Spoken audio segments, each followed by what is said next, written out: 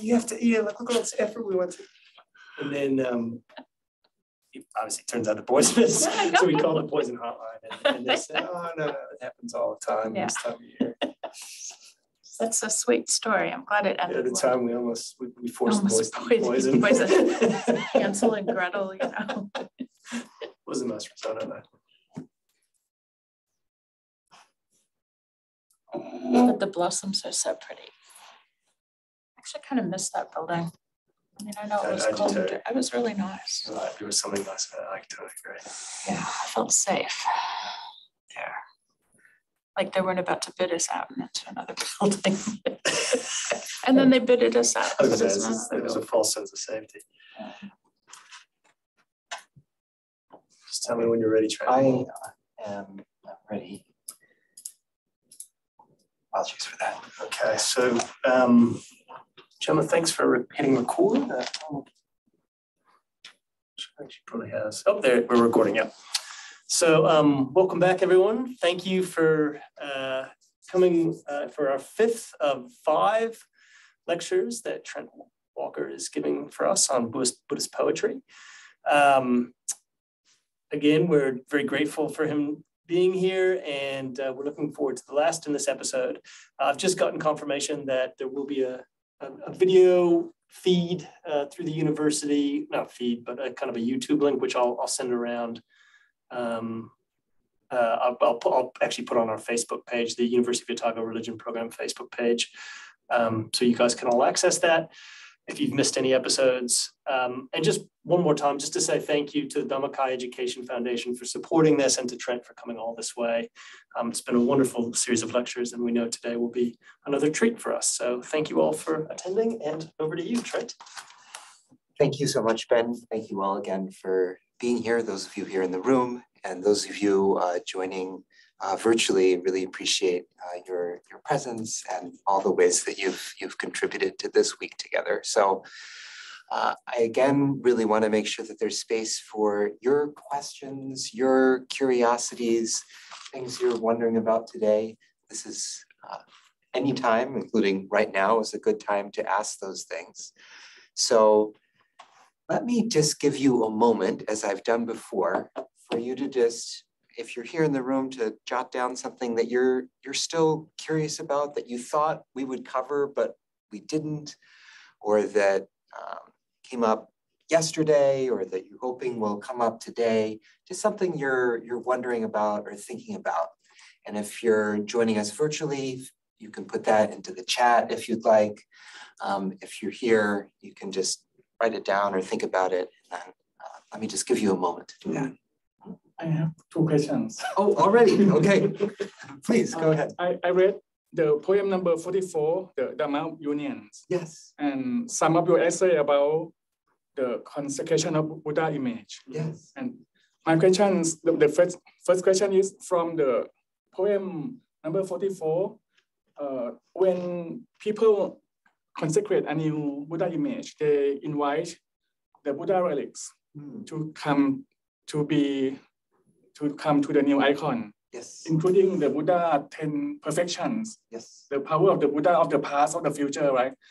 I don't have problem with the perfections on the Buddhas in the past, present, and future, because they exist in abundance. But the Buddha relics exist in a limited number. And before this time, there are many people building many Buddha images, and all of them consecrated the image. So if a new group of people build a new icon, and they invite Buddha image from everywhere, even from the existing Buddha images, yes. will this constitute some sort of spiritual depth, spiritual warfare? Like, because the Buddha relics exist in limited number, so when people build new icon, they invite Buddha image from Buddha relics from everywhere, right? Yeah.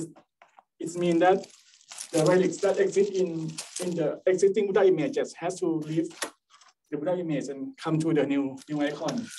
So what does this mean?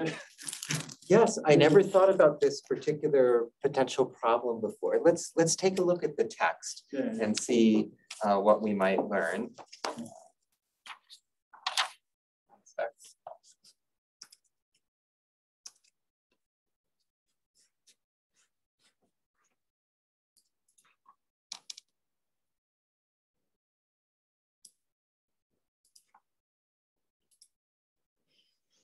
So this is the text that you're asking about. Yes. This text is often known as Toyao in Khmer. Yeah. There's also an existing version of it in Thai that was probably composed in the Ayutthaya period. Yeah. And that I've not found any manuscript evidence for it in Thailand, but there's manuscript and inscriptional evidence for it in Cambodia. And then in 1869, that version was translated into Khmer. So this Dhammachai in the Thai version has the same kind of doctrinal problem that you've pointed out. So let's take a look at where that appears and what we might think about it. So this is a text that, as you mentioned, is used still today in Cambodia for Buddha image consecration rituals, or Buddhabhisheka kinds of rites. So if we look at the beginning, it begins with this opening homage to the Buddha, the Dharma, and the Sangha. Yeah. And then it goes right into what you've discussed. There's this portion later where the Bharami, these perfections, et cetera, are being invited, but it begins with inviting relics. And as you pointed out, these are limited. What does it mean to invite them? So when it says, we invite the relics of the Buddha in realms both high and low, come here quickly. May you fly swift and never be delayed. Merge with our new icon. Bring your bright rays, ablaze with prismatic light. The relics of the victor in all cities and the Isle of Lanka, here into Budvipa, in high heavens, and down in Naga realms. Come, O relics, come quick. Enter into this new Buddha image. And then it goes into some of the very specific relics, like the 4 canines, etc. And I never thought about the particular issue that you raised. In other words, that this would mean that the relics in those locations enter into a Buddha image, and then they're stuck in that Buddha image until someone else conducts a consecration rite. Yeah. I think it's interesting to, the text doesn't say that the invitation is metaphorical. It says that they're actually supposed to come. But it also seems to imply that they somehow either go back or never really leave their resting places. Because of course, whenever this text is recited, they're being invited from the traditional places they are thought to be, not from whoever most recently performed a Buddha image consecration. But it's interesting that the text doesn't deal with that issue. And now I'd be curious to ask those who use this text in, say, a Cambodian context today, or similar kinds of parallels elsewhere in Southeast Asia, what they make of your question. So thank you for that. Yes, and okay, and the second question is in this poem. Yeah. Next to this part is about invitation of the Buddha Dhamma, the Buddha teaching and his transcendent power, right? And in your essay, you describe this as the Dhammachaya, or the Buddha's spiritual body. But in the poem, it doesn't mention Dhammachaya. It just describes this thing as the Buddha's spiritual power and his teaching. Yes. So I wonder what is the definition of Dhammachaya? Because Steve Collins, he defined it as the body of text, the body of Buddha teaching. But I think it can mean the body of the Buddha's spiritual transcendent qualities as well. Yes, yes. So let's take a look at this passage and see what we can make of it. So after inviting the various portions of relics, the Buddha's rays or halo, the different perfections, the 9 supreme states that constitute the Dhamma, et cetera, et cetera. This is all invited. And one is inviting them to come into the image. So then I mentioned, I think in that essay about, this is one way of understanding how in this Cambodian context, and presumably in another Thai context as well, where the Thai language text came, that there's an understanding that the Dharma body of the Buddha is somehow being reconstituted in a sense.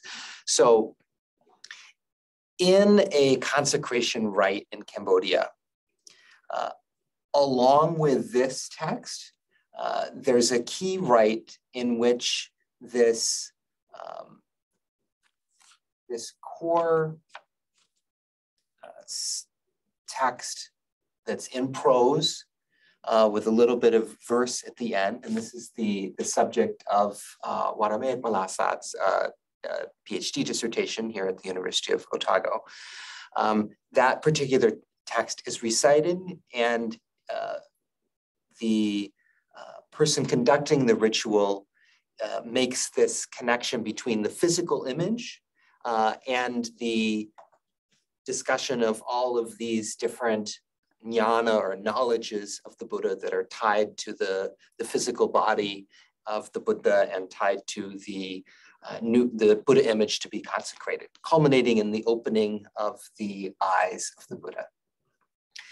And so that's the context in which I was framing it as the Dhammachai of the Buddha. But you're right, in the text itself, I don't believe that term appears.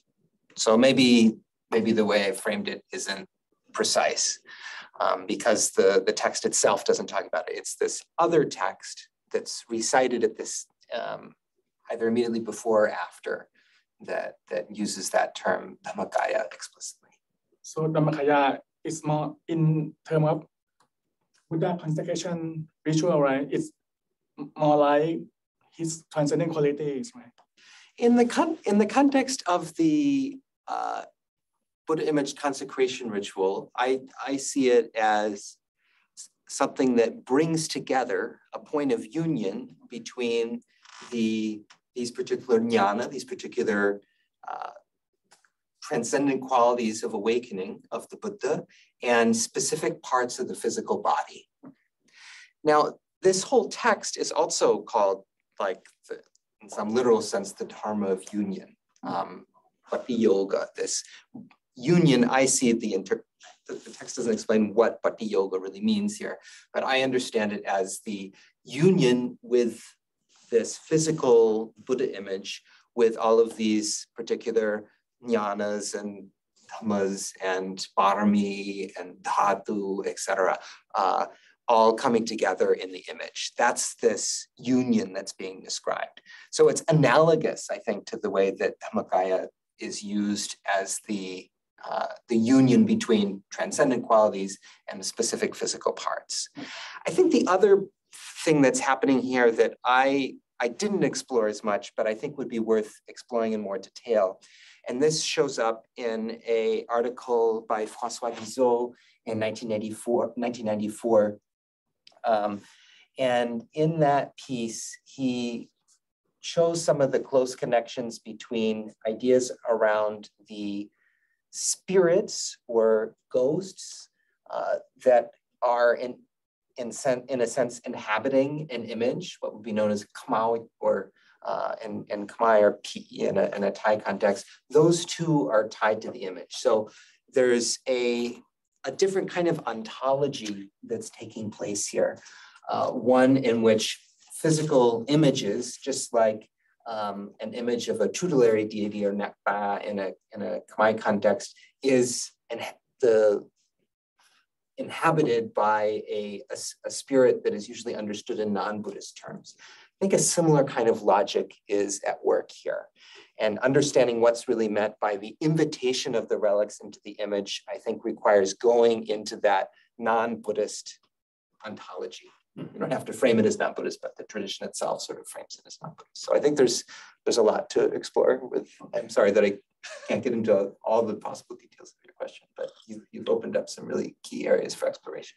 That's a nice segue to Eric's question there, which is there any evidence of non-Buddhist literary traditions influencing the aesthetic forms or techniques of Southeast Asian Buddhist poetry in the pre-colonial era, for instance, Islamic, Sinitic, etc.? And similarly, is there any evidence of non-Buddhist literary traditions, such as European Christian, et cetera, influence in the colonial or post-colonial eras?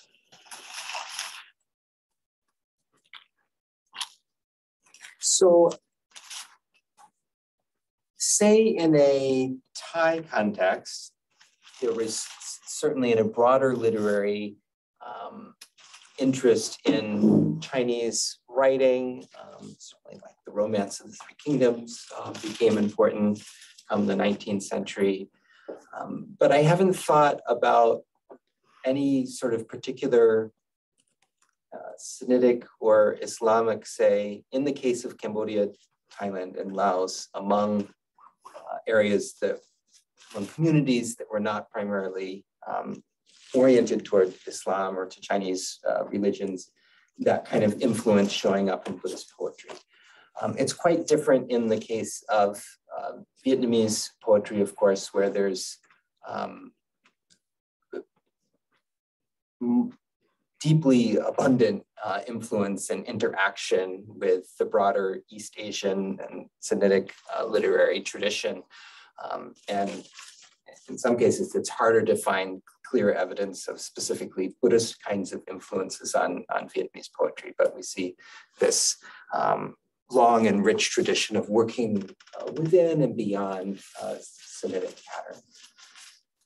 And then the second part of your question, is there any evidence of non-Buddhist literary traditions, such as European Christian influence in the colonial or post-colonial eras? I'm thinking of a book by Stephen Berkowitz on poetry written in the 16th century Sri Lanka and the Portuguese period. What's it called? Radicals? I'm thinking of something else. But yeah, no, absolutely. Yeah, I don't have that kind of top of mind at the moment in terms of European literary traditions. I mean, there the implication was more, I think, from memory, that there was a kind of that was placed more in the kind of events of that period were placed more in a sort of a Sri Lankan kind of literary context. But I don't know. Yeah, poetry, Buddhist poetry and colonialism. Thank you, yes. Eric. Wonderful. So there's radical's not even in the title. I don't know what I'm thinking of. So yeah, I'm not sure is the short answer. So there certainly is, in the case of evidence of non-Buddhist literature's influence in the colonial post eras. For instance, in the case of Cambodian literature, many of the intellectual elite who were educated from the 20s, 30s, 40s were reading in French, were reading French poets, and the kinds of novels and poetry that were produced in Cambodian language venues in the 50s, 60s, and 70s were often informed by that kind of encounter with French symbolist poets, with French popular music, with French writing of that period and of a prior period, particularly 19th century writing. So there, I think there's lots to explore how those encounters ended up influencing poetry we might nominally call Buddhist, or that interacts with Buddhist ideas. So for instance, Keng Van Sak, an important Cambodian poet and intellectual who wrote for many decades, but some of his most important work is from the 50s and 60s. We see certainly an engagement and a reformulation of Buddhist ideas, but also one that's broadly informed by forms of French and other kinds of non-Cambodian literary, philosophical, and intellectual traditions. So I think there's a lot more to see how that might show up on poetry that we might label as Buddhist, but it sort of gets us to this question of, what really is Buddhist poetry in these different cases. Nguyen writes, Hang Mak Tự was a modern Vietnamese Catholic poet, also well read in French symbolism, and who also had traces of Buddhist thought and Chinese canonical poetry in his work. Fantastic. And Nguyen, if you could write for us what the dates for for this particular poet is. That would be great. Excellent, okay. So a similar period in which we see that beginning to develop in a Cambodian context, though again, it's like most of these issues that would have developed first, I think, in a Vietnamese context. In the Siamese case, writes Eric, I think of the Portuguese, Islamic, and East Asian communities at Ayutthaya, but I know nothing of studies of literature at that court. So in the court literature of the Ayutthaya period, there's a constant invocation of the ethnic and linguistic diversity of Ayutthaya. And writers were profoundly aware of that and engaging with that. And we see into the Ratanakosin period of course, in the arts, these different kinds of influences as well. What I haven't seen is evidence that those writers were seriously engaged with the reading and translation of Portuguese, Islamic, and East Asian literature, and that literature shaped what was going on. There's this, it's like this popular image in the poetry and literature of that period that acknowledges that they're living in a cosmopolitan state, that other people with different ways of thinking and dress and being were present. Certainly the work of Matt Reeder has brought the way in which ideas around ethnicity were articulated in Ayutthaya and Ratanakosin literary texts. But I would have to check again about this question of really concrete literary influence other than this engagement with Indic sources.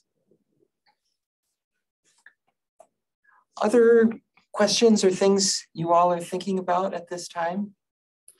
I mean, the only thing I would add to this is I have just my own interest in the sort of polemical use of Buddhist poetry by, you know, what were the, I don't know, what are the sort of sectarian or political implications of some of these poems, that kind of thing. Yeah.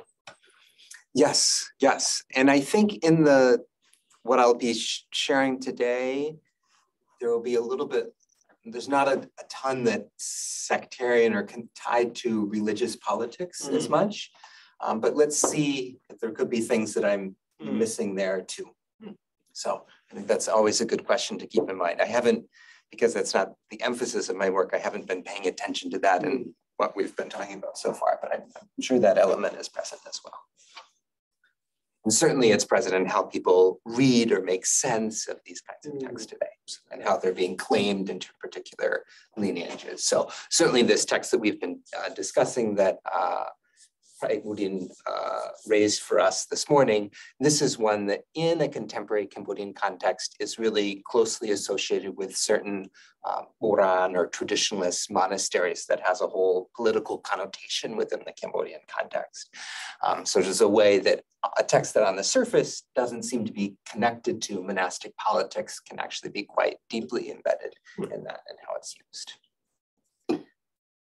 So with these questions in mind, and always feel free to bring more questions to the fore, let's come back to the question we'll look at today, which is that of pleasure. So over the course of the week, we began by inquiring around the relationship between Buddhist poetry and language, and that I tried to bring out through the particular journey that this single Pali verse, originally in the Buddhavamsa, takes as it expands and is translated and becomes something newer and larger through the process of moving across different cultural and linguistic spheres in mainland Southeast Asia. And that was also a way to introduce us to how poetry shows up across these different linguistic contexts. What might remain the same in terms of performance practice, in terms of metrical forms, and what might change as we see these different forms in interaction.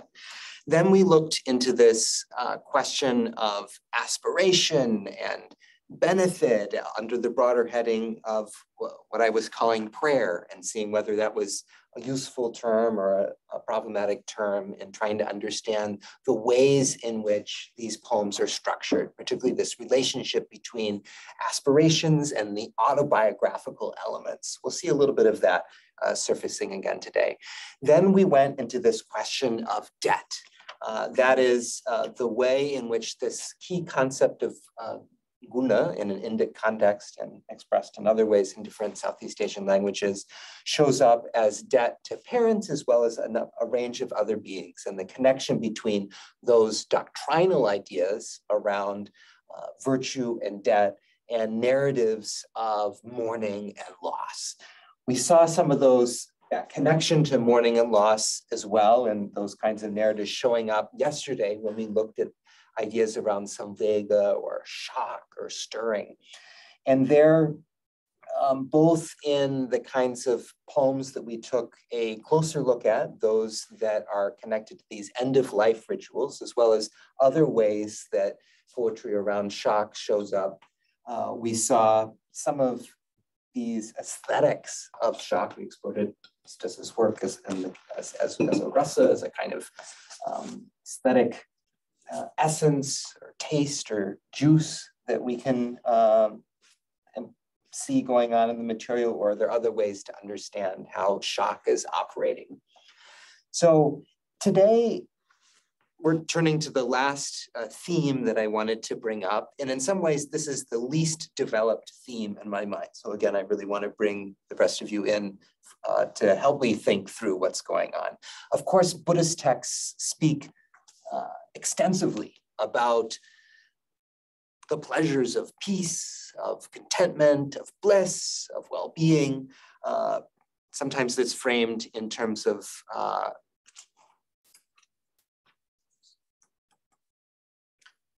sukha, this idea of health or happiness or bliss. And it's understood differently in different contexts. Other texts, particularly those connected to ideas around meditation and different Southeast Asian languages, speak to a different kind of pleasure, a spiritual kind of pleasure, sometimes referred to as piti. That is this joy, this rapture, this bliss. If we have time, we'll look at one meditation poem that's very much invested in these kinds of ideas. At the same time, deliberately using a term in English that allows us to explore what are, emically speaking, perhaps different realms, but pleasure, of course, is also tied to ideas around sensual pleasure and sensuality in a Southeast Asian Buddhist context. So particularly this idea of kama, or sensual pleasure, is one that shows up particularly as something to be critiqued in Buddhist poetry, but we'll also see ways in which moments of sensual pleasure can be celebrated by Buddhist poets or tied into narratives of longing or mourning. We saw certain elements of that in our discussion of Lili Palaw the other day as well, in that classic of Thai poetry. At the same time, much of what we've been talking about has centered on ideas around euphony, that is this aesthetic pleasure or the beauty in sound. And there are different words in Southeast Asian languages that might be used to describe this. Certainly biruh in Khmer is one way of understanding there are paira or pra in Thai, or pa or munhu in a Lao context, that gets at part of the function, some would say even looking at the work of Thomas Hudak, a core function of Southeast Asian poetry is to be a source of aesthetic pleasure in the very sound of the poetry. That's part of what these dense structures of internal and external rhyme and alliteration are all working towards, and why it's often such a challenge to capture in English translation what's going on for a reader or listener of these bodies of work. And that equally applies in a Vietnamese context as well. And the very little bit we read from Nguyen Nhu's The Tale of Kieu or Truyện Kieu, we certainly saw that that particular structure of rhyme and the mastery with which he is able to make sound and sense and structure come together in a powerful way is a key part of why the poetry has been enjoyed and memorized and held closely to people's hearts and lips over so many years. There's another dimension of pleasure that I don't know so much how to frame, and that's the enjoyment of other kinds of senses through this idea of aesthetic pleasure, particularly visual. We can also look at ideas around olfactory pleasure as well. But I think I'm particularly curious about this kind of expressions of aesthetic rapture that to me challenge certain dichotomies between what is considered an wholesome or unwholesome state in a Buddhist doctrinal context. So with that in mind, let's explore some of these examples. I'd like for us to begin with a transitional piece, one that helps us think about this question of shock and its relationship to pleasure. And that's through some examples from this masterpiece of Sutanta Precian, his Niriyah Nagol Wat, or Journey to Angkor Wat. This particular text was composed sometime between 1909 and maybe 1915. And it's an account of a journey that Sutanta Precian took from his native Battambang to the temples of Angkor Wat in Siem Reap province that became possible after the retrocession of these northern provinces of Cambodia that had been under Siamese administration since the end of the 18th century to Cambodia. And so again, that legal retrocession took place in 1907. The journey itself took place in 1909. As we discussed the other day, in actually the first day, because Sutanta Precian was the poet who composed that very fine Khmer version of the verses to invite a monastic to preach that was later translated by Ho Thong into Vietnamese. He, that is, was a keen student of certainly Pali literature, but also Thai material as well, and was almost certainly quite well read in the works of Sun Thon Pu, whose style he is the closest analog to in Khmer. And we see that, of course, in the very genre that he's chosen, this genre that's known as Niriyah in Khmer, or Nirat in Thai, that is usually translated as separation. It's a travel poem that involves the author constantly reflecting back on their beloved who they have left behind at home, reflecting on toponyms along the way, engaging in close observation of nature and man-made structures and how humans behave, but always tied back into this formal structure of a love poem. And the very particular form of Klon Poet, this 8-syllable poetry used for Nirat poetry by the 19th century in Thailand, is also the one that's adopted by in his Khmer composition here. So we see this at the very beginning, where he first invokes, this is from a little later in the text, but at the very beginning, he invokes his beloved he's leaving from as he goes off on this journey. At times it can feel hyperbolic since he's only gone about 2 weeks, but the depth to which he describes missing home and missing his wife in this case is made to be something profound in the text. Then as he goes through, he observes all what he sees along this riverine journey on these sometimes quite narrow sloughs leading from Battambang across the Tonlé Sap and over to Siem Reap. And if you're at all familiar with Sun Thon Pu's poetry, you'll note that often when he sees people along the river, particularly women that he finds attractive, he comments on that often in a very extensive way. And it's a way of commenting on his frailty, but it's also a way of him being honest about the ways in which visually he's enjoying the sights that he's taking in.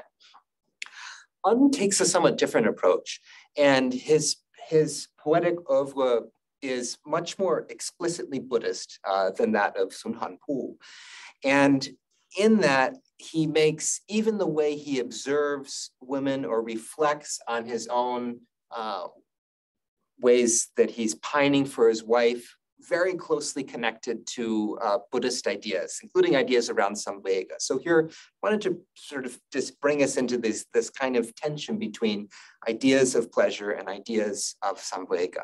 So as he's traveling around this small stream out towards the Lai Sap, he encounters a young girl who's transplanting rice, saying how transient that, and here he's using a phrase, something like anicca, like how impermanent, or have pity on that life-limbed girl's life, stooping to sow seedlings scorched by the sun, her face plastered with mud and dusty earth. I mourn the strife and strain of those born poor. If she had riches, rank, and great renown, she'd dine and doze in lofty luxury, adorned with fine perfume and fair powder, hair trimmed and dyed, her complexion would shine. She'd flaunt her charm to captivate rich men. She'd be looked over, never overlooked. But stained now by the sun and by the soil, she can ensnare and earn their love no more. And here we have this sense that there's both a sense of attraction and revulsion that's coming out through the poetry. And we see this show up again as we move to the next page here on the right. And here where he writes, I sit perplexed, my gaze still on the girl, we reach Ansang Sop, molting monitor. And there he begins to reflect on the debris that's clogging the pathway as these are really, again, narrow channels as they're trying to make it out to the Tonle Sap. And as the boat, essentially, it's a steamboat, gets stuck, he then reflects on the way that this sense of stuckness can be mirrored with how living beings are mired in sensual pleasure, and that is what he sees in the metaphor. So at the bottom there, I see how tight the scum girdles the boat, as lust would mount flesh when morals fade. Our bodies are soon trapped in that dark place. The real is shrouded off and light is screened. Lust sears and singes creatures in the world to rue and regret base earthliness. The vessel's frame is like our human form. Those short of insight cannot see the real. The blades are wisdom that slices and shears. The floating scum is lust now dropped away. Escape from the shallows of sorrow and strife depend on brave wisdom, the paddle wheel. And this, in a sense, reminds us of the way he unpacks the metaphor of the different parts of the drum. He's taking particular Buddhist ideas and bringing them into this very concrete metaphor. The boat's innards are our body's workings: earth, water, fire, wind, the four bases. The helm's the post of wakeful remembrance. The bamboo poles, the clear mind's reflection. The sticks and scum are meditation's foes, preventing us from seeing what is real. The water whirls around like birth and death, drowning creatures in this carnal abyss. And here we then turn in the somewhat more personal or autobiographical direction. It's not just the lust of creatures in general that he's reflecting on, but it's really his own. Alas, that this body does not spurn lust. Instead, it's spun around as in a gyre, and woe, we weep and wail, for we forget to follow our Lord's flawless words of truth. Reflecting on myself, shaken and stirred, this is explicitly invoking Samvega here. Thwarted by thirst for all earthly delights, I've seen the truth, but it's for girls I pine, fathers of lust and fonts of mystery. Lust yields not, for straining seals it tighter. My poor heart and its love are wrenched apart. Even if I take sacred writ as rule, worldly lust stands unhampered, unhindered. Ditching the Dharma cannot douse this fire. Desires pitch black, like night with shapes unseen, seldom sloughed off. Lust fades, but it's never gone. And here he's He's already in his 60s, I think, but is still thinking about perhaps lust fading over the course of his life, but never being gone. Can washing tar-stained silk remove the kohl? To scrubs no use, the color changes not. Tar stains are ever bound to their blackness, as taints are tied to creatures thus enthralled. Don't fancy that you could somehow wipe them clean. Straining to let go, I'm locked in tighter. Practice is stopped, not steady, stayed, not still. I sit to rule myself with the dharma, like deckhands clearing the scum all at once. Once we pass through, the scum and sticks float back, again settling into the self-same clumps. The sticks and scum are like thirsting desire. We chop and clear, but choked remains the stream. He then continues this reflection as he sees along with the scum that's in the middle of the stream, but the carry-on of cats and dogs and other creatures along the side. So again, in some sense, explicitly invoking this context of asubha kamadhana, the meditation on the decomposition of corpses. But here it's not humans, but animal corpses that set his contemplation in motion. And on the right, he says, how transient the lives of all creatures. Again, coming back to this sense of impermanence as a node for invoking samvega, but here as somewhat of an antidote for this experience of lust that he's feeling along this journey, both thinking back to his wife and then also the people he sees along the way. I humbly strive to quake at corpse's sight, yet lust must still be burning inside me, for I think of my darling, my dear love. Impermanence is only on my lips. Reflecting on the follows should purge desire, crush lust, and take me to the edge of trance, that is, into these progressively deeper states of meditation that texts like Visuddhimagga describe as the key consequence of engaging in asubha meditation, etc. A true yogi would seize upon the object, that is the object of meditation, aramana. I've lost my calm and can't focus at all. To see a dead dog's corpse as my body cannot help disenchant me, my dear friends. Oh, what am I to do? Whoever's now protecting me, please point out the path. So I just wanted to bring this up as a kind of bridge so we can see that ideas around pleasure, particular sensual pleasure and its critiques, are often tied to ideas around samvega in Buddhist poetry from these periods. Can I ask you just a quick question about this? Before, in the stanzas before, you had a number of times translated something as the real. Yeah. Is that yatha bhuta kind of thing, or is that some other? I think it's satya in this in this context. I can. That's fine. Yeah. Yeah, it's not something. It's not a particularly doctrinal term. That's what I was curious about. Yeah. But I think it was something like satya in this context. In other words, these truths cannot be seen because one is shrouded by. Yeah. The terms he uses to describe meditation, on the other hand, are quite specific and doctrinal. Right. But when he's talking about there, it's less. Okay. So let me move on.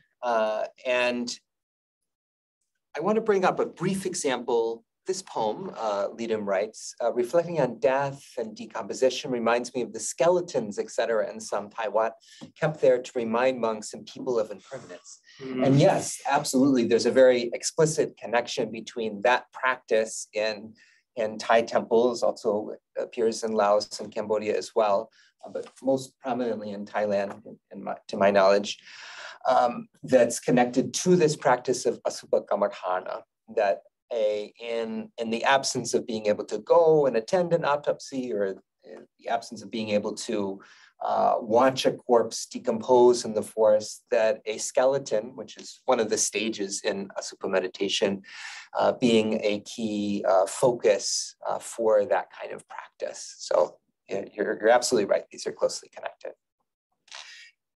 One of the key verse versions of the Buddha's life, composed in mid-20th century Cambodia, is the Buddha Pawat Biakap. That is the poetic version of the Buddha's life, composed by Myonon in 1951. And this is I'm just going to show you a brief excerpt. The whole text passes through a number of different poetic meters and offers a way of retelling the narrative of the Buddha within some of the forms of poetry that had become prominent by the late 19th and early 20th centuries in Cambodia. Here's the particular moment that's often connected to explorations of this idea of the Majjhima Patipada, or this middle way or moderate way in Buddhist texts. And it's the moment when the Buddha had been practicing, or the Buddha-to-be, the Bodhisattva Siddhartha Gautama, had been practicing ascetic practices in the woods for some 6 years, and destroying his body, but still not attaining his goal of awakening. So as the text reads, one day Indra, Lord of the gods, descended from Traistrimsha with a charming triple-strung lute to strum and sing for the great man. And this triple-strung lute is in a Cambodian context tied to the Chapai Dongboeng, which is an instrument that actually has only 2 strings that one plays, but there's an additional string that's always part of the instrument. I don't know if it actually has a sympathetic resonance or it's just traditionally been there, whether it's tied to this narrative, but in temple murals of this scene, it's always this particular instrument that's depicted. At first he tuned one string too taut, and soon that chord snapped in twain, and then a string too lax lacked a crisp twang. So he tightened the slack to retune it again. The moderate way, not too tight, too loose, made all fall silent, listening to the strains, strung together in songs both long and short. The melodies rang true, owned harmony.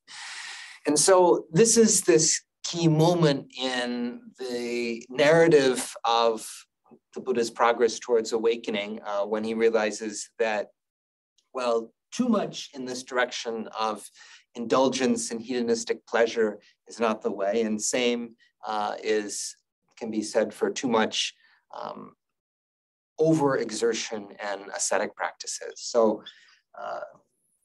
I offer it as a way of framing how ideas around pleasure and renunciation show up in Buddhist texts more generally. And we'll see whether that is relevant to the material we'll look at going forward. I want to bring us into some texts that are not necessarily ordinarily framed as particularly Buddhist, but that were often composed by Buddhist monks, that would have been recited in Buddhist ceremonies, and that are framed at the beginning and end of these texts in particular around Buddhist ideas. This one, Tung Tio, is one of the most famous narrative texts in the Cambodian context. There are many different versions of it. On the right is a version by Ong Bun Huan, and on the left is an image of the author, the most famous literary version from 1915 by Dhammachai Nguyen Sao. And Saum's version is the one that many Cambodian school children have studied over the years. It's unclear where exactly the narrative comes from. Unlike many of the other poetic long narratives preserved in Buddhist monasteries during this period in the 18th and 18th, 19th, early 20th centuries, there isn't a Thai or Lao parallel to this text. And it's clearly set in a Cambodian setting.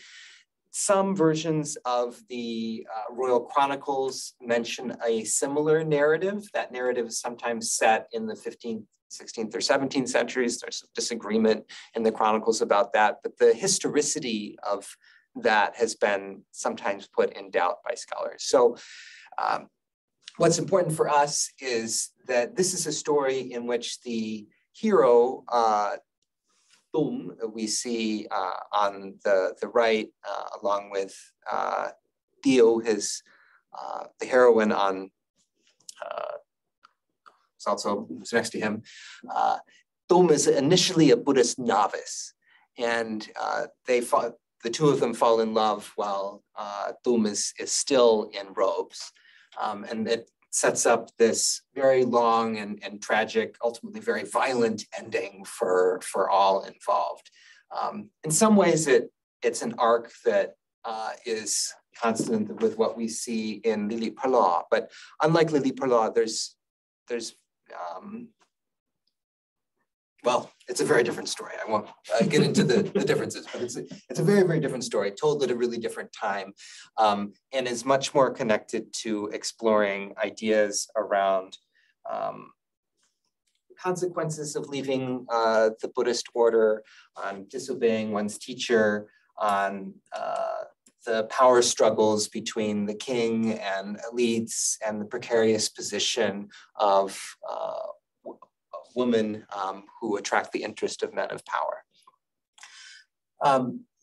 The beginning of this text is one where we can see this kind of autobiographical framing and set of aspirations appearing. So I'll just briefly show you what's going on here. First, to just get a sense of the kind of internal and external rhyme, this very first phrase here, very first stanza in Khmer reads, "Nih nung kla klang bang jaw da, labok labong labang labai kai gap chia, tang tai dam mal ka mun chia, ni tien yu ye clear chai."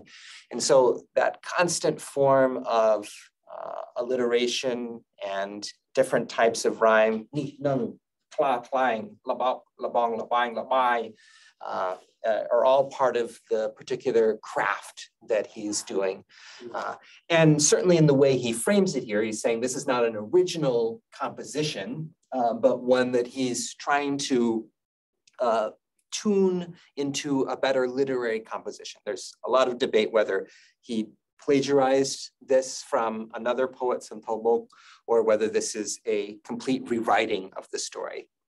But in how he frames it, saying, "I tried to retain, remove, and replace, but oral lore," this is this Pali term, gira, like hearsay, "I struggled to conserve, lest my diction should waste the very pith. I matched it to the bequeathed yarns old time." Then he introduces his name with this kind of name riddle. If you remember, we saw in the text of the anisangs of the benefits of the akaravata, we had with the H, the U, and the N being articulated in this way. The same goes for how he explains his name, Sao. Then he gives a little bit of a sense of where he came from, that how he ordained, that he took, that his preceptor then had him gradually ascend the Sangha hierarchy, and that in doing so, he became freed in some sense from the privations of the French colonial regime. So when he writes here, "Embarking out for alms afar and near at hand, I feared not Thai." Thai here is a Vietnamese word for teacher, but it's borrowed into the Khmer context to mean the civil servants, who were often Vietnamese and who were proficient in French during the colonial Cambodian period, and who were doing the work of the colonial administration, nor boy, lackeys, boy being this loan word into French and then into Vietnamese to describe the underlings of those civil servants, who charge us with their crimes and cherche claims of land without a proper carte for want of embankments. Then he, in addition to situating himself within this particular early to mid colonial period in Cambodia, he gives the date for the poem, as we've seen in other compositions, which amounts to 1915 AD. And then he then has this invocation to the Buddha, to the Dharma, and the Sangha, and begins this closing portion to the preface where he prays for all of these different entities to whom he feels he owes a debt, particularly his preceptors and the other monastics who are involved in the ritual of becoming a monk, as well as his parents, and all these other different beings that we have looked at back on Wednesday. So the virtues of water and mighty fire, of sun, earth, the holy moon, holy wind, great stars, and deities secluded in the 16 Brahma realms. And all of those, and this is now to stanza 28, may the glory of all these mighty ones whose shade and shelter is silent and serene grant me freedom from life's vicissitudes according to my heart's aspiration. Whatever sicknesses may come to me, may they never cause me illness inside, and may body be clear and unclouded, ever lustrous like the round of the moon. And after this opening autobiographical statement and set of aspirations, we move into the story itself, where he begins by saying, let me recount the tale of a boy named Tum, raised in the paddy fields of Phnom province. And we have a sense of how he's growing up. And then we move to on the right page here, he and his fellow young novice monk, as they progress in their career as novices, this is down towards the bottom, unwholesome thoughts weighed down on Tum's body. And this is often a phrasing used to describe for those who are coming under the sway of lust or are interested in sensual pleasures, but they're being framed because they're monastics as unwholesome thoughts. He confessed to as if the two were one. Novice, come on, help me out here. We're just selling a few trays at a time. Profits are down. Soon our business will fail. Don't you wonder about that old saying? At every place that's close and near, there's only rest if my girl's here. The ancients did not err in their true words, for we are too young, for we too are young men here in this world. We know nothing beyond begging for food. Shouldn't we break the mold and travel far? So then they come up with this plan. The abbot, their master, is quite suspicious of, why do you want to do this? Are you sure that's, if this is good? And then on the bottom here, he says, go by all means, but stay out of trouble. Don't act the fool if you see a girl. You shouldn't clown about or play around, lest your behavior spoil my good name. The shame of worldly disgrace and scorn defies the rules the Buddha set for monks. Once you've sold your load of these baskets they're making, hurry back here. Don't tarry there to tally losses and gains. Then we get the narrative of how they set off on this journey. And a portion here I've skipped in my translation. But what I wanted to bring out is the way that the presence of these two young monks arouses sensual desire in the people they visit. So just in the second stanza here, some stared with spite at Tum, resenting his handsome body. Some fantasized of taking him back home. If only I could snatch and snuggle him close, I'd have my way with him. As they got near, they bristled with delight before his face. Probbing their new heartthrob against a well, the frenzied crowd gathered at a shaded knoll, the site of a lovely town named Bodung Khao. Men and women alike amassed, aroused by Tum. And so this sets off a series of scenes in which they're trying to persuade the novices to stay, and then they begin to recite, and it's Tum's beautiful voice when reciting these kinds of Buddhist texts, particularly this version of the Vasantra Jataka that he ends up reciting, attracts the attention of people in the village, including Tio, his eventual love interest. Tum's chanting voice was crisp and smooth and sweet. When he sang, all the people of the Bong Khmum rushed over to listen. Young lads, old men, widows, and fresh maidens all gathered around.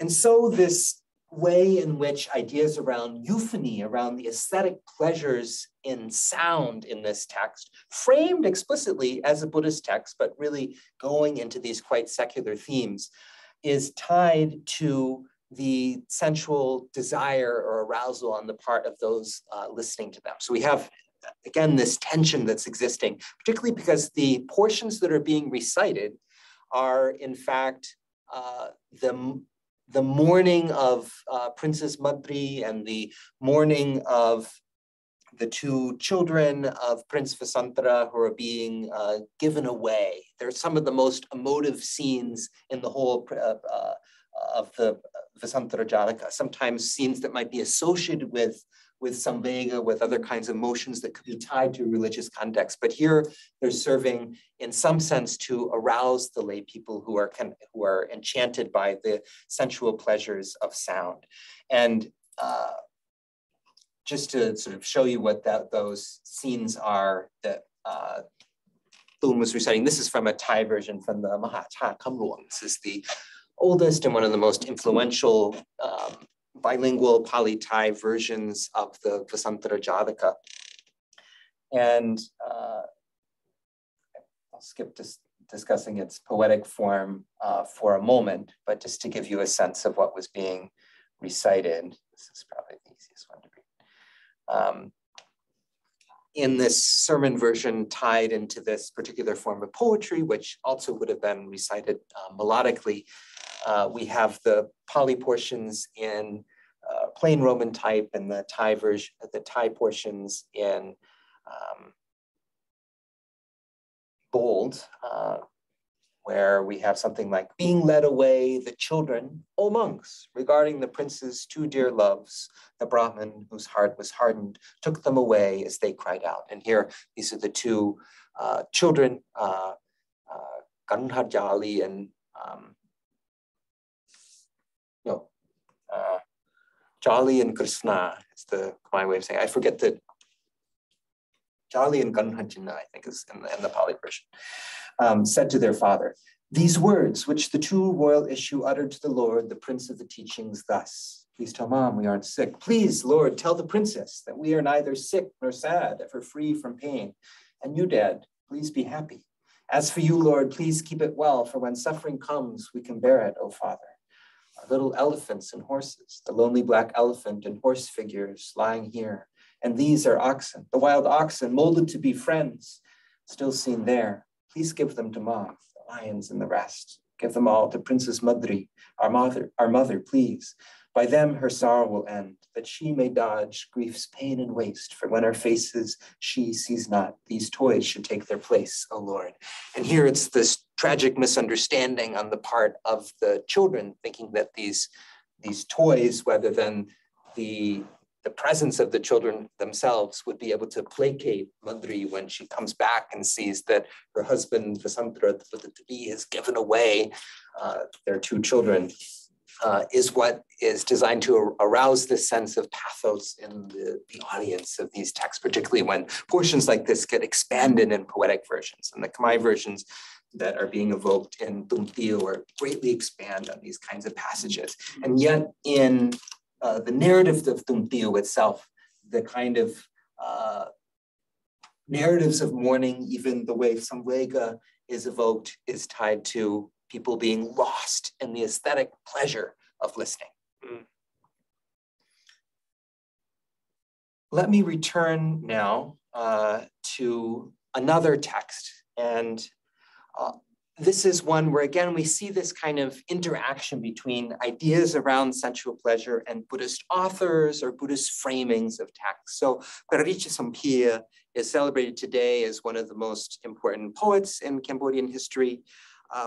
We know a little bit about his life from the chronicles. It's hard to tell exactly how much is historical. He lived quite briefly, probably was born at the beginning of the 17th century, so died quite young. And he is known for his quite learned works in a Buddhist sphere, his kinds of Buddhist didactic poetry, but he also left a body of romantic poems.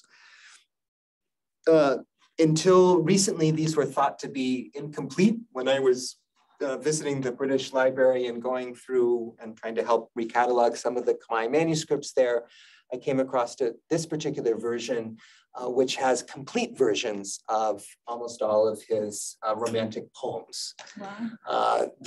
This particular manuscript dates from the 1830s and is one of a group of some of the oldest leporellos in Khmer script to survive. As you can see, it's a little hard to read in portions because I'm forgetting the name for this kind of ink, but it has rubbed away in portions. Can you say it again? Horadan. Yeah, I just can't think of how to say Horadan in English. Like gold, is it gold? No, I think it's called orpiment. Orpiment, okay. Yeah. Yeah. Yeah. Straight out of the Old Testament. Arsenic. Yeah, it's made of arsenic. Yeah, so it's an arsenic-based yellow ink like on this blackened leporello. So this text on the surface is purely a romantic poem. In a way, it's a kind of nirar or kind of niriya, but traveling through time. In that sense, I think it has a certain parallels to the Tawatul Samad, this poem of mourning and of sensual longing. That's one of the masterpieces of Ayutthaya literature. There's a new translation of that available. I haven't seen it yet, but there's a new translation available from Pasu Homhajit and Chris Baker. So my version of this poem, it's a much shorter poem than Tawatul Samad. It's in the manuscript, it's joined with about 12 other romantic poems attributed to Parichisompiya. This one has this repeating line figure, which is, we saw in that much later poem, the one on invoking the sound of Klong Kaig, or the drum, the funeral march poem that we explored yesterday. And this opening line, is one that repeats at the beginning of each of the stanzas in this crow's gate meter, or what's known as Gakate, or Ga Surangkarang Yisipet in Thai. And the journey through time is just within a single night, from midday until the next morning. And he goes through this process of longing for his beloved through this close observation of both the beauty and the stirring power of nature. So it's a poem that's invested in articulating what's so moving about nature and also connecting it to his particular experience. It's also one that's very much tied to a Buddhist vision of cosmology, and sort of ties the turning of a single day and night to this broader cosmological vision. To some extent, I think we can make this comparison to Tawatul Samad in the Thai context. That actually shows up even more in his Parichisompiya's other romantic poems. But I think in this one, this fascination with the turning of the spheres within the context of romantic poetry by someone who is themselves quite a learned and religious person, to me really brings up this resonance with John Donne, the 17th century, 16th, 17th. I don't know. Yeah, I think 1650 or something like that, yeah. Thank you, yeah. Poet who's known for his verse in this kind of genre. So if I'll just skip the beginning part here and go to this part. My soul of gold, twilight is come, the sun's rays hide. How bright the moon, its disk soars high, soft light scatters and darkness glows. My soul of gold, the moon glimmers, chief of the stars. When all is hushed, a bird's song carries, rustling wind. When all is hushed, bird song carries, a rustling wind douses the dusk. My soul of gold, evening arrives. The moon orbits around the pole of Mount Meru, its slopes gleaming with lunar light. My soul of gold, moonbeam shimmer, I see your face perfect and round, bejeweled by gems of twinkling stars far from the earth. My soul of gold, nighttime has come, the moon grows full, it's orbed and wrapped by constellations as the lone lord of starry skies. My soul of gold, here in this world there's only you, my golden friend, your skin exudes the finest bliss in realms of lust. And here he then goes more explicitly into what he is particularly missing in the physical union between him and his beloved. And we get this echo that we see also in Thai poetry this period, what's by contemporary literary critics are usually referred to as bot asajan. This term is probably coming out of the way this sense of wonder is tied to the erotic scenes in Dilip Pralaw. But here, there's this way in which nature and sensuality are very clearly linked. My soul of gold, at such moments, my love would swell. We'd sing as one in search of bliss, our bodies joined to the same tune. My soul of gold, peals of thunder, rock me in waves, as if you were here, our limbs entwined, murmuring nothings to draw out the time. And then as the poem ends, we turn back to the quiet and longing. So it goes through this particular kind of arc, one that, as you mentioned, Alexander, it's interesting to see this reference to Mount Meru, this the reference to all this sort of cosmological elements and this close observation of what's happening in this change of time from day to night and back again. Within the context of a romantic poem. Yeah, go for it. I've got some questions. So what's it, just translated the soul. So what is the original term of Khmer? Oh yes, so this term is, so the opening line in Khmer is Pralung Mih Ơi. Pralung is equivalent in almost all cases with Thai Quan. Okay. And so including all of the different parallel rituals to Su Quan or Tham Quan, Ri Quan, of these soul recalling ceremonies in a Thai context, in a Lao context, etc. Those are all paralleled by the Pralung in Khmer. Do you think about Winyan? Can you say it again? Winyan. Yeah. Yeah. So some people say it's Winyan. Mm. Angelian says that. Yeah. Yeah, for me, I think of these as different kinds of contexts. Yeah. So that something, this term like vinyana of consciousness that gets vinyan or in Thai or vinyan in Khmer that gets emphasized in Buddhist spheres can sometimes be disconnected from this idea that I think of as quite autochthonous idea of the Quan or the Pralung, the souls that inhabit the body, that are multiple, that are not involved in the process of transmigration. And then the use of it here is, it's the sense of it's one's beloved, because the Quan is that which is so close to us. Just like sometimes metaphors around love or tied to like Lung Pa, tied to our own eyes.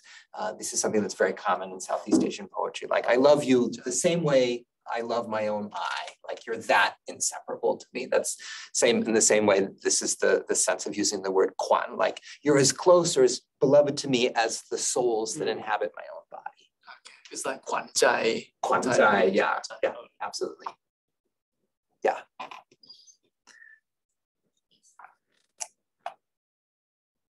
So let me move on to one more poem here, and then we'll open up to a bit more discussion.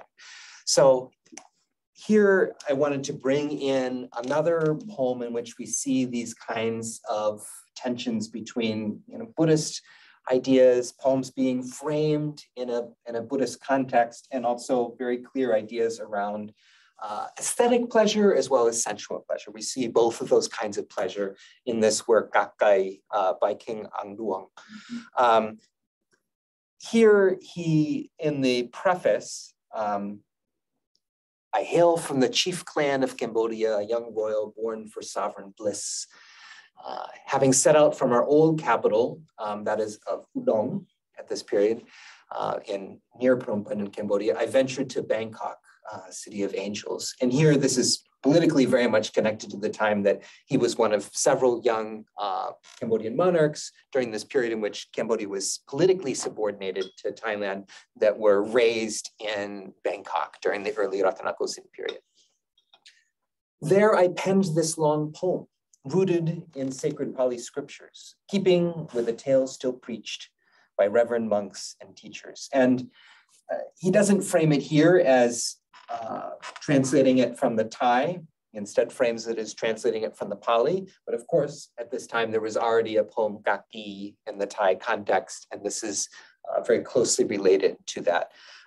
There's a wonderful MA thesis by Sang Zaupia at the Royal Academy of Cambodia that deals with sort of the development of literary poems, particularly long narratives, in the Cambodian literary context where they're known as sastra labai. And in that, she does some close comparisons between the Thai and the Khmer versions of this story of Gakki or Gakkai. In short, I wove this yarn into tidy verse to narrate a past life of our Lord Buddha, and my stanzas endured for long to come. May lords and commoners keep them in mind. And then he gives a framing to it that's explicitly connected to this Buddhist moral, one that's quite misogynistic actually in its framing, but tied to this idea of impermanence as well. And then giving it a date, which allows us to date when he composed this poem. He didn't himself ascend the throne until the 1840s. So he wrote this while still a young man in Bangkok. And again, it ends with this kind of apology. My words may lack in true eloquence, for I simply follow what men of old inscribed in ancient tomes of Pali texts. I'm not so wise to dare to rewrite scripture. And then when we go to the text itself, we see that it's framed, again, as a Jataka. I tell a tale of the Buddha, our great Lord, most merciful, back when he was still perfecting the path to highest awakening. And then he takes this particular rebirth here as a Lord among the Garudas, like in other words, the chief Garuda, those who have the shape of eagles with limbs of men. It's an important figure in Thai, Lao, and Khmer art as well. And so we learn a little bit about where he dwells, and then we're introduced to the king, the human king of the realm, Brahmadatta. We now go into this long and quite elaborate description of the palace. And elaborate descriptions of palaces are a key motif in mainland Southeast Asian literature, particularly in Thai, Lao, and Khmer literature. It's very common to have these long, elaborate, and aesthetically sort of rapturous descriptions of what the palaces were like, that try to capture their beauty and might. So we certainly see that in the Samudra Khamchan, an important piece of early Ayutthaya literature. We see some aspects of this in the Lilit Pala, the story of King Law that we looked at the other day. And it's very much present in that masterpiece of Lao literature that we looked at the preface to Sang Sin Sai by Bang Kam. Again, replete with these very elaborate descriptions of the pleasures and the beauty of the palace. So here I'll skip to the second description of it. Above it all rose palaces and five-towered, I wish I knew how to pronounce this word, having translated it, quincunxial arrays, I think, topped by Shiva's sharp tridents gleaming against the dazzling sky. There were buffalo chins, Brahma faces, quartets of spires and sky blossoms, with fierce Garudas and Nagas locked in perpetual battles, all bedecked in golden gems, all was covered in silver gloss, finer than the heavens themselves, as is fashioned by holy hands. The royal beds made of gold and laid with thousands of shining gems shone and shimmered like perfect prisms, breathtaking beauty brought to life. The king's three-storied royal palace was filled with dazzling ornaments, shaped like lotus leaves and buds, all interlaced in twisted braids. On top were angels bent in prayer. Beneath them, Nagas fought their foes. Down to the bottom, fierce ogres supported all the weight with clubs. Canopies and parasols leafed in gold, sparkling with their blazing fringes, studded with rows of precious jewels, glittered under the solar light. His audience hall was ornamented with floral plinths from floor to ceiling. His harem, with its feminine forms, had walls inlaid with glowing gems. And so the description of this wealthy and righteous king is very much tied to the glory and the aesthetic pleasures of his palace, as well as those who inhabit it. The royal court was always packed with ministers tasked with governing, with poets charged with the pen, with priests entrusted to chant, with wise sages and astrologers, with craftsmen skilled in every trade, with top singers of every tongue, with dancers of dazzling beauty. And this idea of singers of every tongue, we see this also in the Ayutthaya context, back to the question that think Eric, you raised around the cosmopolitan nature of the Thai state in various periods, this idea of Sipsong Hasa, the 12 languages or the 12 ethnicities, is something that's constantly evoked and performed through a musical dimension. So that's what's being sort of said here with this top singers of every tongue, with dancers of dazzling beauty. What are the Sipsong? I forget the list, Right. but it includes, it's a quite diverse list of different Southeast Asian languages, but also people from Europe, East Asia, the South Asia, and the Middle East. Then we have a description of this, of Kaki herself. So Kaki is the consort of the king. And these detailed descriptions of the beauty of particular heroes and heroines is again a staple feature of poetry, including poetry explicitly framed as Buddhist of this period. So his dear consort was named Kaki, or Kakai in Khmer, fairer than any in the land. No girl could match her fine beauty. She was the queen of womankind. Her birth was a pure miracle, as if burst forth from a lotus. So again, this way in which Buddhist images of purity are tied into a presentation of the aesthetics of physical beauty. Her face gleamed brighter than the moon, her hair darker than a black bee's stripe. Her forehead glowed like a popol. A popol in Khmer is a ritual object that's made out of polished metal and is passed around, particularly in ceremonies connected to Pralung, to the spirits or Kwan. But usually popol in Khmer literature translated from Thai is translating the word when in the sense of mirror. So like a reflecting glass. So I think that's possibly here why it has this term, because like a mirror, it would reflect, clear in complexion, full of charm. Her smile bloomed in effortless bliss. Her lips were full, her words winsome. And then it continues to go throughout her whole body, describing all the ways in which it's beautiful and captivating. Her neck, her eyebrows, her teeth, her breasts, her thighs, every limb, her scent, etc. And it goes into some detail around how joyful this union, including the sexual union between the king and his queen, are. Then we get this other scene where the Buddha-to-be, the Bodhisattva, who's this Garuda, gets curious about this, about what's happening in the court. And he gets a chance to present himself to the king. And the king is delighted. Come here, my lad, come here, my friend. And they begin to play this game of dice. So it's this gambling game that brings the Buddha-to-be and the king together in this story. And then we have this, the last part I'll bring out in this story. At that moment, Queen Kati, the foremost lady in the court, as the afternoon gave way to dusk, was looking for her happy king, for he had not yet returned to take his place on their shared bed, the most auspicious spot of all. So she called out and asked, "Where has his ladies of the harem? Where is my lord? Where is his majesty gone?" And they say that, you know, he's playing now with this handsome youth. In other words, the Buddha has transformed himself from a Garuda into the form of a handsome youth, and he's incredibly beautiful. No one can compare with him. So her curiosity is piqued and goes to take a glance at what's happening.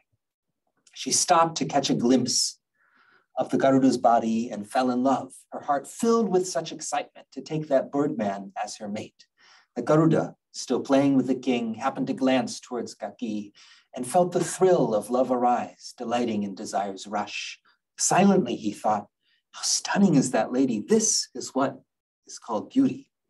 I'm overwhelmed by my good fortune. What a girl can compare with her. This is charm. This is elegance. A match to her could never be found. I've seen many beings in the world, but never a lady as lovely as her. Even the angels in the heavens couldn't match the girl before me. Not one blemish could be found upon her resplendent body. And the emphasis, this constant emphasis on purity, on shining, on resplendence is echoed in the description of Buddhas and Buddha images, as well as these heroes and heroines alike. There's a certain set of vocabulary terms that are invoked in both cases. And without seeing what particular pronouns are being used or who is being the subject of the description, sometimes it's hard to tell, is this description of a particular character, or is this a description of a Buddha who glows in these particular ways? And so then he falls in love, asks for Gaki. She caught the Garuda staring at her body. She smiled coyly and looked at him from the corners of her eyes, fanning the flames of his love. Whenever the Garuda locked eyes with her, she giggled and smiled, then shrugged it off. In furtive joy, she shot him glances and flashed him a secret smile. Seeing all this, his skin tingled and his belly leaped into his chest, lost in love. Dice gave him no relief. He thought only of carnal bliss. He turned away to focus on the game, then turned back, stealing a gander. He peeked for a sideways glance, his eyes never tiring of her sight. She feigned a fall, letting her sash slip down from her shoulder, revealing a pert breast. His heart quavered, stirred by the thrill. So again, we have some of the same verbs that are used in the context of Samvega, which literally has the sense of being shaken, of being moved, of quivering inside, appears in these erotic scenes as well. Aroused, he longed to ravish her and almost rush to embrace her and whisk her away at once, but realizing his repute would suffer, rested himself back to the game. So I have one more text that I'd like to take us through that's a meditation text that deals with some of the same kind of imagery that we've seen throughout in these different reflections or facets of pleasure in poems that are explicitly framed as Buddhist texts in Southeast Asia. But before we get there, I just want to pause to have a sip of water and ask if you have any questions or things you're wondering about or would like to engage. I can offer anyone here a cup of tea. I'm going to get a cup of tea. Would anyone like one? Slip out. I'm just. And those of you on Zoom, please treat yourself. Sorry, we can't offer to you.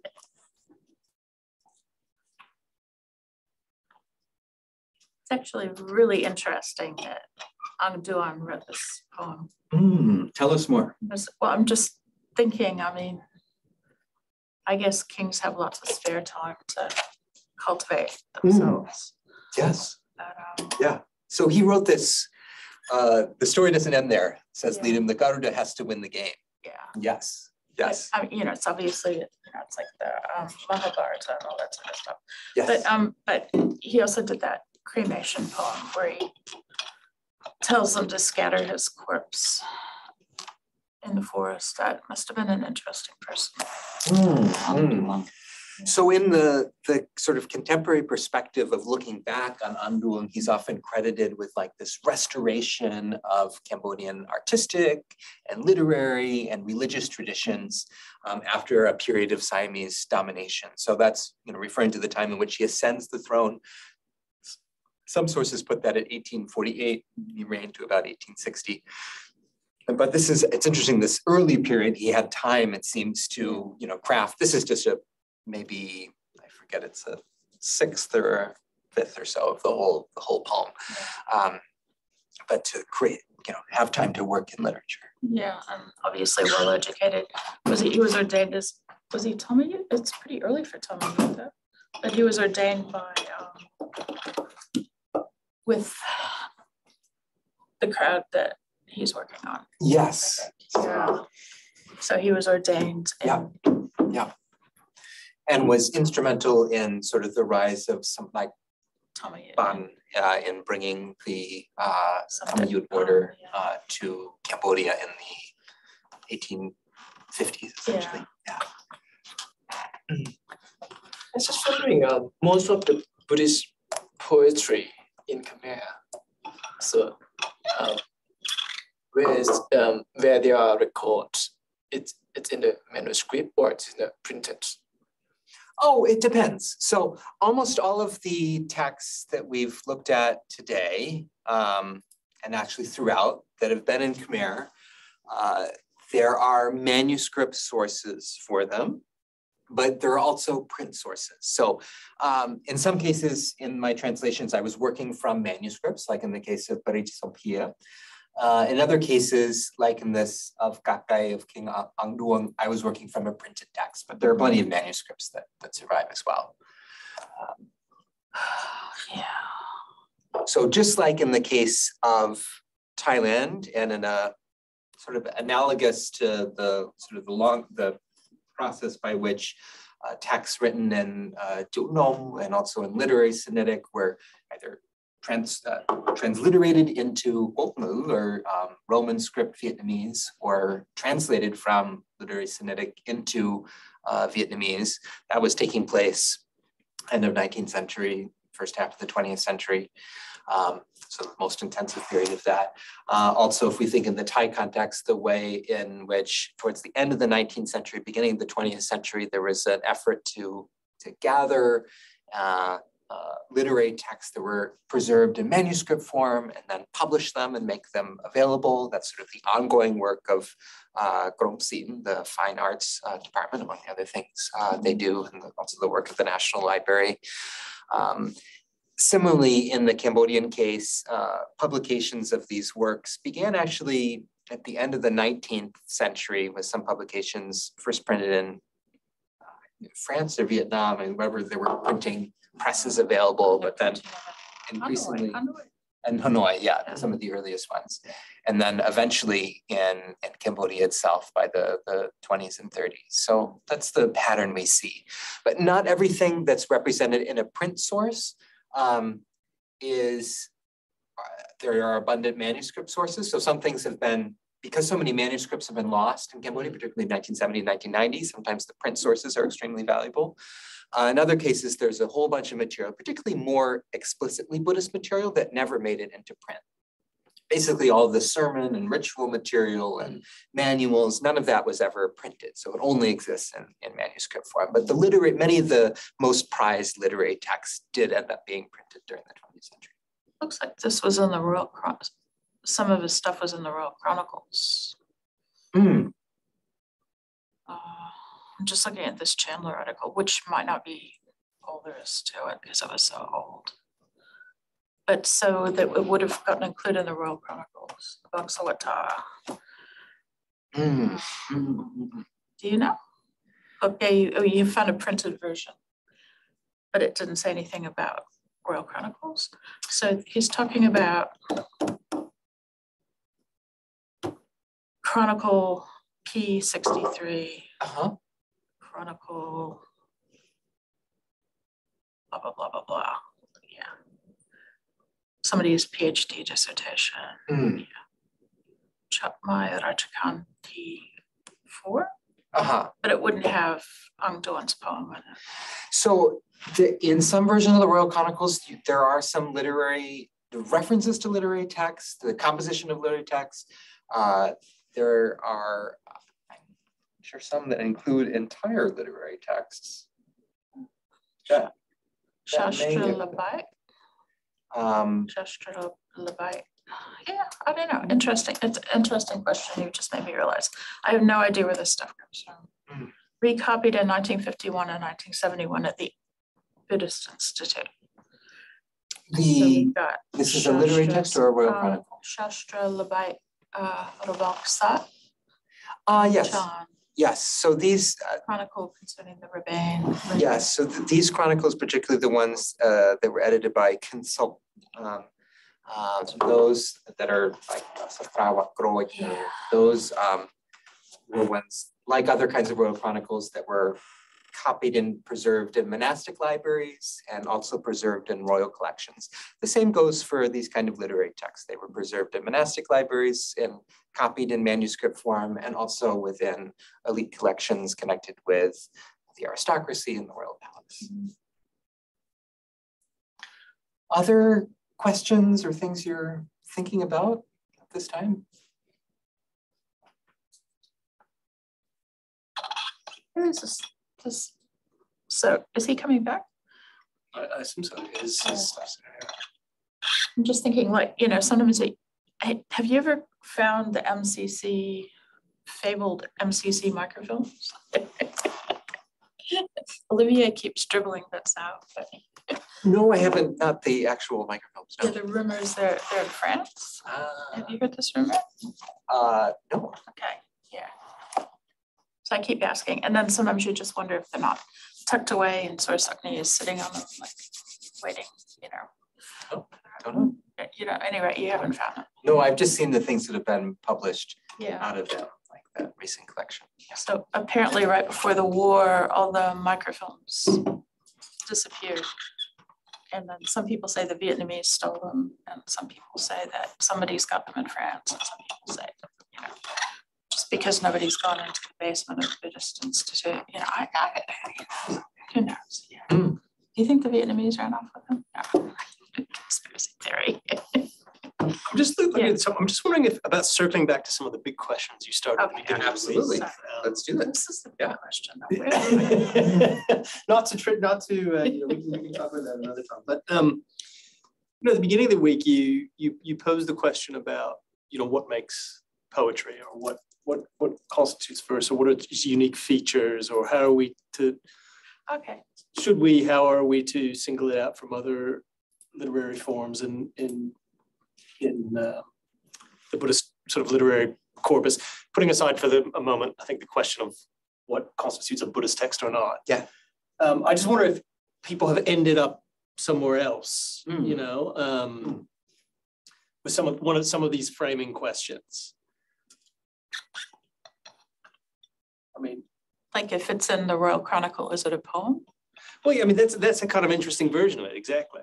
That is there, are we just speaking about a form, in other words, that is certain sort of metrical features and phonic patterns and all the rest of it? Or is there something beyond that, or? And that sort of reminds me of the question that Eric asked for us of like, is there a difference between Buddhist poetry and Buddhist verse? Exactly, yeah. Yes, Eric, do you rescue us with something very interesting? Does poetry count, Eric writes, as a genre of literature? Oh, sorry, forgive me. Does poetry as a genre of literature address or grapple with the Buddhist doctrinal issues that you have foregrounded in these last three lectures? Indebtedness, shock, pleasure, in a distinctly different way than would be the case in other literary genres. Commentaries, suttas, birth stories, chronicles, hagiographies, etc. Which is to say, are these doctrinal themes unpacked or expanded upon in particularly unique directions when mediated through poetic verse? Yes. So for instance, themes around indebtedness to parents and as well as to other particular beings, is one that we see most emphasized actually in poetry in terms of written texts that survive, as opposed to commentaries or birth stories, chronicles, all the manuals, all the other kinds of genres that one might imagine. And so that link, I think, is surprised me. It's one of the reasons I wanted to talk about indebtedness, and these kinds of poems and books of poems that are all about indebtedness to parents, gratitude to parents, show up in the Vietnamese and Thai and Lao and Cambodian Buddhist context. It's very easy in a contemporary Buddhist bookstore in those particular cultural contexts to find all kinds of new books that are coming out all the time that have poems that people are composing today on those very themes. I think the same thing goes for this theme of shock. Though this appears in other texts as well, it gets particularly emphasized in poetry, particularly poetry recited for funerals or for end-of-life contexts.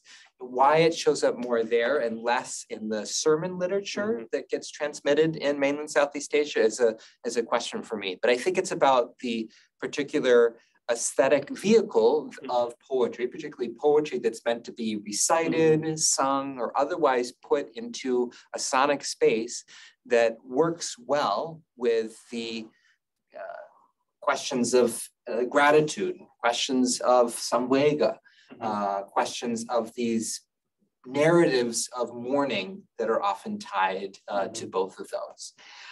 In terms of even the theme that we explored today around pleasure and the different forms of pleasure, I think we see this again most emphasized in the poetic context, and it's where we see this shading between texts that end up framed in very explicitly Buddhist ways, but end up being going quite deeply into the aesthetic beauty of particular spaces or sensual pleasures. The theme we looked at sort of more early on around aspiration and benefits, that's not particularly limited to poetry. That we see in all kinds of other different genres. But I'm curious now, in thinking about the way you frame the question, whether we might also be able to say that something distinctive is going on when things are in a form of verse. And John Marston writes, I guess one way of formulating the question would be whether there was a general conception of poetry other than the specific meters being used. And this, in terms of just thinking about the words that are used, sometimes it's possible to find, we see a bit of both. Let me back up. In late 19th century Thailand, Laos, and Cambodia, and through the middle of the 20th century, there was a real interest in trying to catalog and name and determine the limits of particular verse forms. Yeah. I don't know about the parallel case in Vietnam. By that you mean vernacular verse form. Particularly vernacular verse forms, but there was also an interest in tying those vernacular verse forms back to the kinds of works of meter in Pali and in some case Sanskrit sources as well.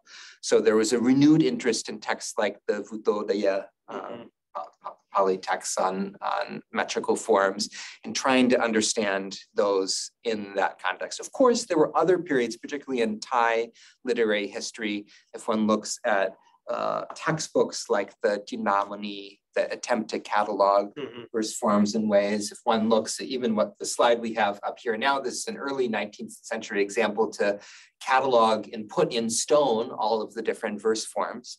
But it's a way of which somehow during this period there was an interest of defining poetry as consisting in particular meters. And that being the definition of poetry. So then that's a quite elite definition of that's like a kavya type definition of poetry, which is, in a way, I sorry to jump in here, but I think John's question is an important one in a way in what way is this thinking or these as example of poetry, do they overflow or expand beyond the kavya-like kind of more restrictive understandings, very much elite understandings of poetry? If, as you say, it sounds like what you're saying is there is an attempt to deliberately map these forms of vernacular poetry onto a kind of, again, this word elite's not great, but certain forms of certain metrical patterns that have a certain kind of status within the I guess the high traditions of Southeast Asia. So to what extent, I guess, sorry, it's a really inelegant way of asking the question. To what extent do you think these poetic examples are examples of that, or something that extends beyond that, something that wants to embrace, that wants to have a kind of a folks poetry, Yes. Yeah. Vernacular. So many of the examples, particularly on the days we looked at debt and shock, were coming from non-elite examples. Unlike today, we're looking more at elite examples in this context. The broad point that I think is interesting to consider here, and the late Peter Corrett in some of his yet unpublished work has argued that in the case of Lao poetry, this 20th century perspective of trying to make Lao poetry fit into these particularly categorizable metrical forms, it's something that they were getting from similar developments in Thai literary studies of the period, does a disservice to the Lao literary tradition, because it makes it impossible to see how the verse forms were actually used and appreciated by poets in earlier periods. So there's a danger when we take these elite definitions of poetry as a standard on which to view all kinds of literary production in mainland Southeast Asia. And I think that's very true for the kinds of Buddhist texts in Cambodia and Laos, for instance, that aren't always following particular elite literary conventions, that are frequently composed as acts of devotion. Like if we think of the one poem we looked at by Hun, who was giving the benefits of reciting the Sagarwata, it's the only sort of example of that survives. He may have been the one to write it down in that manuscript.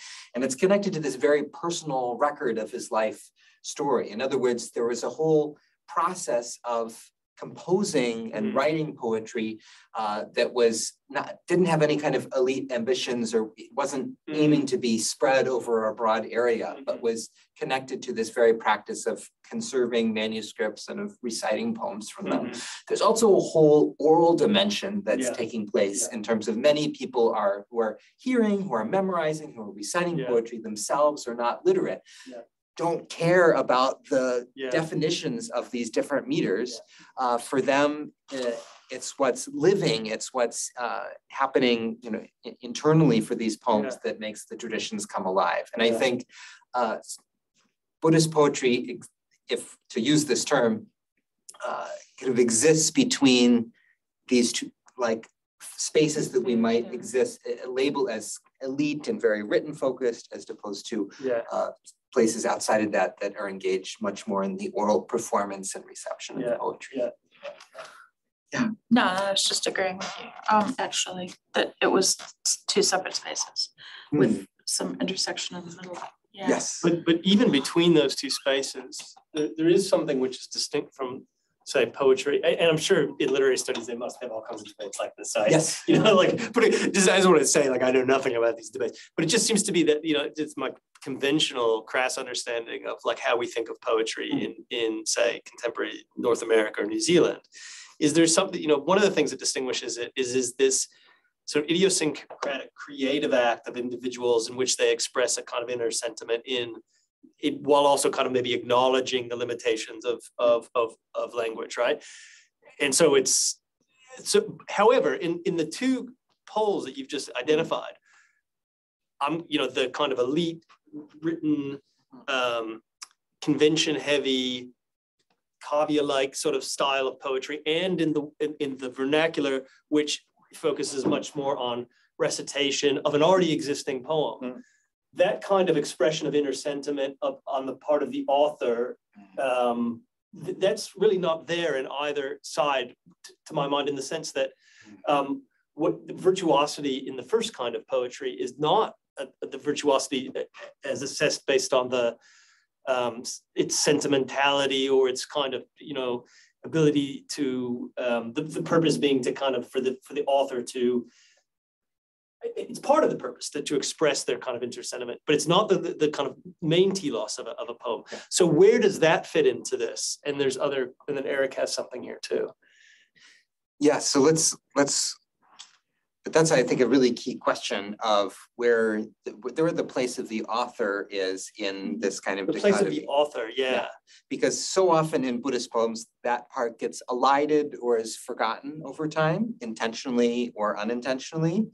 But it's very much tied to the author's, if it's framed as a Buddhist poem, to the author's aspiration, to the set of prayers that they're making around the composition and transmission of a poem. There's also an element in which the virtuosity of the poet is tied to the recitation.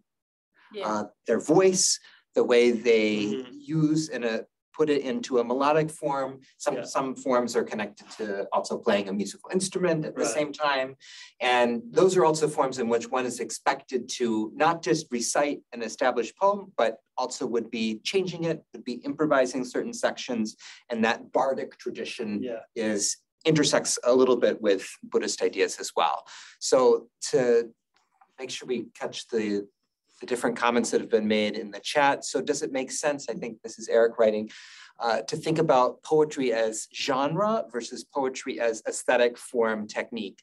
I think it does. I mean, in contemporary there's no other additional Southeast Asian sort of ways of discussing poetry in a literary studies sense, there's always sort of general terms that are used like Kawai Nipun or Kamnap in a Khmer context that are designed to talk about poetry in general as a genre, as opposed to poetry as particular kinds of techniques or forms or meters.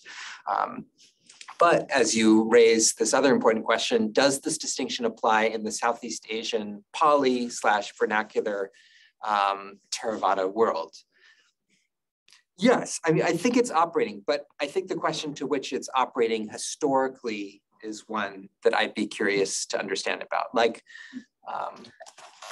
what that would mean. My sense is, for instance, in the Lao context, that the evidence we have further back in time suggests that people talked about different performative genres. In other words, poems that were to be recited in different styles or by different groups of people in different contexts. That's how different genres were defined, not by the meter and not by a general sense of something being defined as poetry.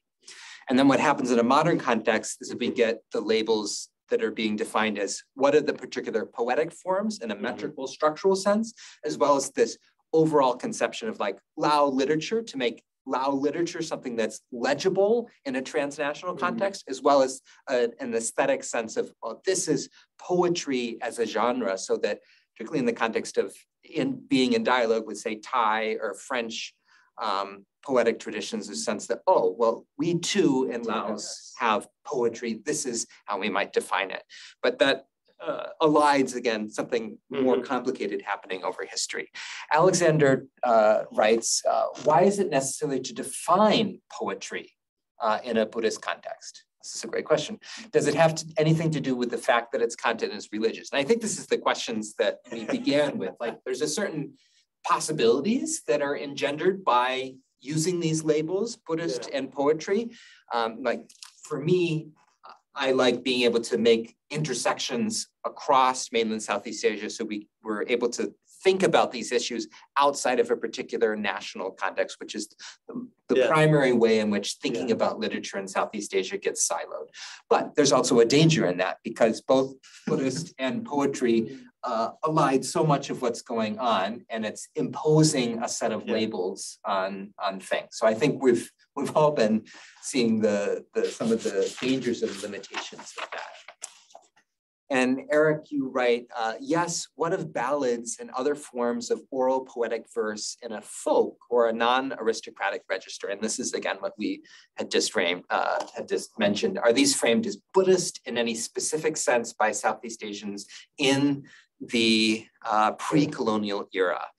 I think, again, that's really hard question to access, but one that I'd like to try to explore more. So much of the sources we have, pre-colonially speaking, are elite. So we get a vision of who was able to afford a donation to be able to erect an inscription in the context of that, or who is going to be mentioned in royal cornicular traditions, et cetera.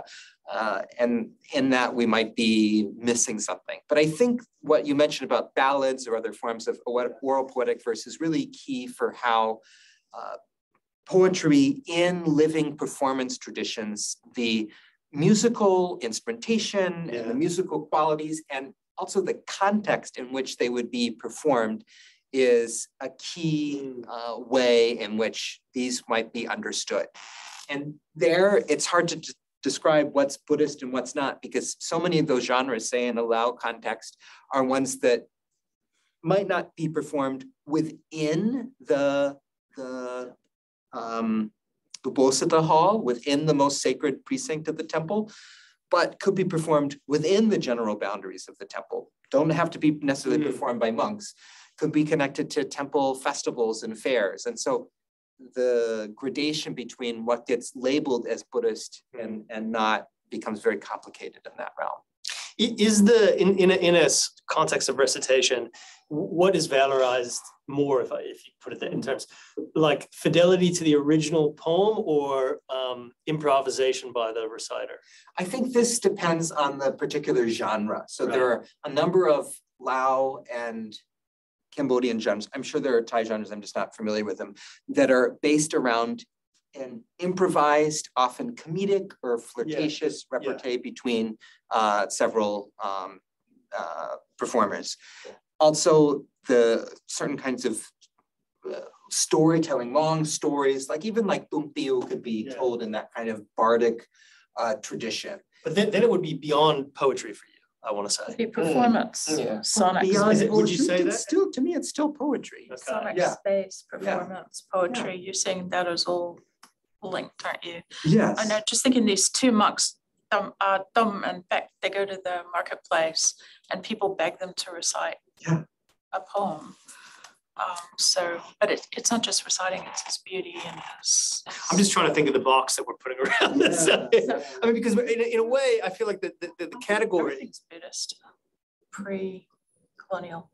Well, not so much the question of Buddhist, which I think is just not... It's sacred. I mean, it's like Maori spirituality, everything is spiritual. But more the question of poetry. Like, I mean, once you look before the 19th century, at least in the stuff that I do, like asking the question whether or not it's Buddhist is just irrelevant. Totally almost irrelevant. I mean, there's no term, right? Yeah. But the question of, like, I'm just sort of, I think I'm getting to your impulse here, which is that you do want to connect things. You want to open up a space of inquiry. Let's just maybe we can take a different approach. We could use a kind of the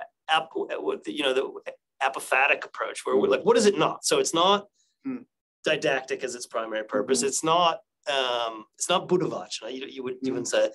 So what else is it not? Well, sometimes it's not commentarial. Sometimes it's didactic, and sometimes it's Buddhavachana. to me, the way I guess I'm defining it is particularly unadventurous, and that it's that which is in verse. Right. Buddhist poetry is that which is in verse and connected to, it's either framed as Buddhist or connected to Buddhist ideas. Right. That including the verses we see in, say, Tipitaka and all the rest of it. Oh, absolutely. Yes. Okay. I was focusing on this vernacular context because those are the ones that most frequently come alive in performance traditions.